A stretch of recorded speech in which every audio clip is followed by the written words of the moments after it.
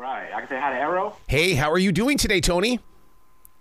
There we go. There's a person's voice. I'm joyful this morning. That's what I am. Dude, I love that kind of energy. That's the kind of stuff that you believe in the power of choice, and your choice today is to be in a great mood. Absolutely. And I've been choosing the word joyful on purpose lately because that's the only way to describe how I'm feeling. I got to tell you, Tony, I'm very proud of you with this book, and the reason being is because I've been a daily writer for 30 years. I've done everything humanly possible to try to get people to write themselves. And then here comes your book, and it is an expression. It is emotion. It is your journey. It is so much. And this is the kind of stuff that people need to read so they can do it themselves. Wow. Thank you for that affirmation. Wow. Thank you. To put it out on paper, though, because it's one thing to live it, and you know the emotional changes that we go through when we're living it, but now when you relinquish it to the readers, what are you going through?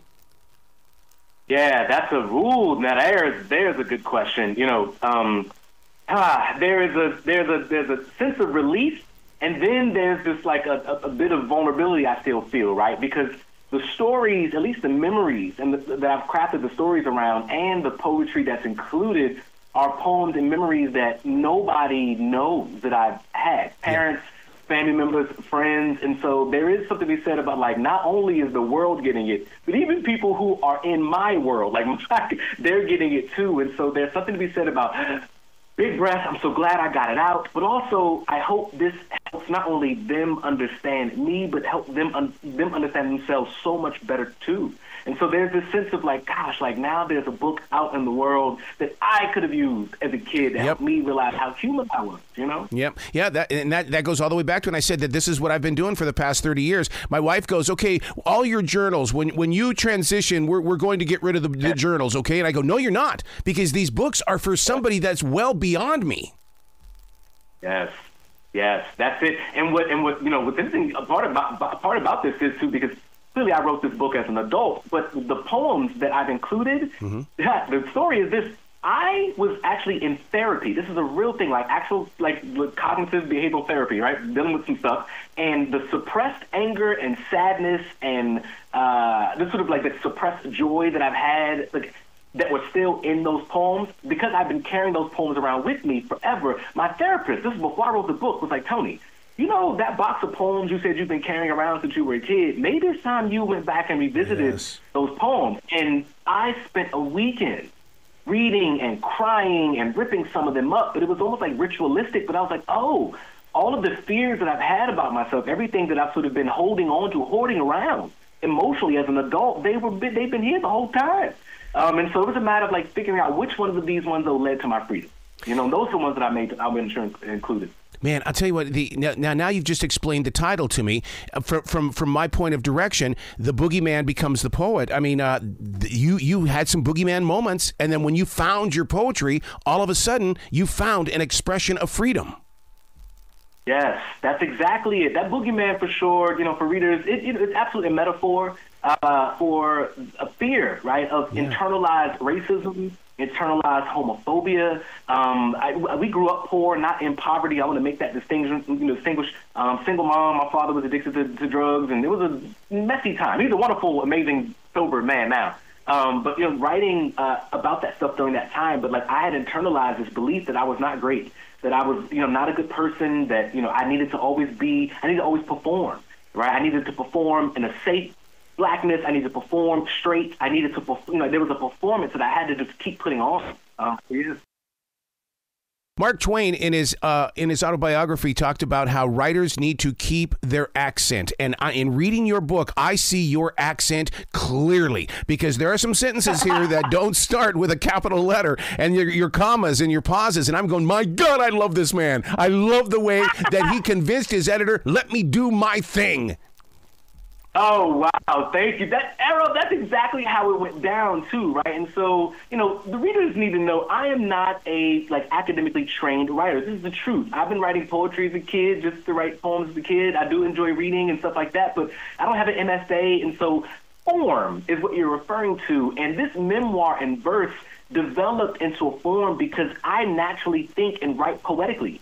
even in my academic writing, sometimes I try to slide a little rhythm, a little alliteration. And so you're right. This is a memoir written in verse, and I broke the text up on the page with the line breaks, and so that people can catch the occasional rhymes, to catch the moments when I might take my breath, or to catch the really extended metaphors.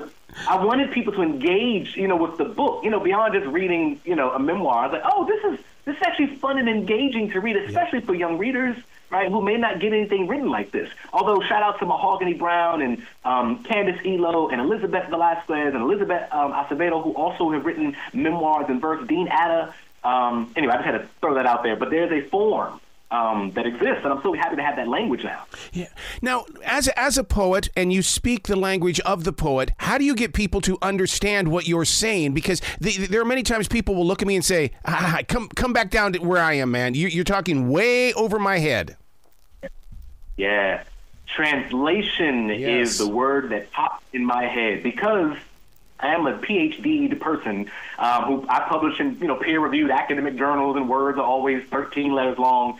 When I was writing this book and when I was engaging in this reflection, I treated it almost like an academic essay, because the title of the book actually comes from a poem that I wrote maybe over a decade ago. Wow. And the last line is, "And so the boogeyman became a poet." Actually, that poem is in the epilogue of this book, and I wrote it over a decade ago. And what I realized is, everything that I write is always for me first, right? And then there's a moment when I want to share it with the world. And so I wrote this book with that title in mind, and I wrote it, "How did the boogeyman become a poet?" Tony, how did you become so unafraid to unapologetically be who you are, right? And so that required a translation, because it was like, oh, we don't need to write this in this academic context with all this fancy words. Write this for younger you. How would you want to read this? How would you want to understand how complicated the world is without explicitly saying it? How can you write about racism without really writing the word?